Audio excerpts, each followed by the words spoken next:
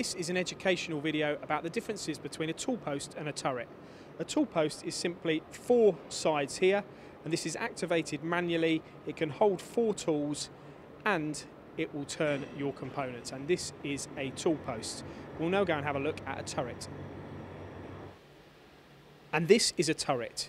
Again, we're using a similar machine. This is a Dugard 400 MF.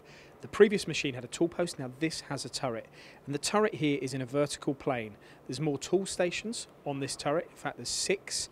And it's also programmed within the control. So when it indexes to position, that can be done within cycle.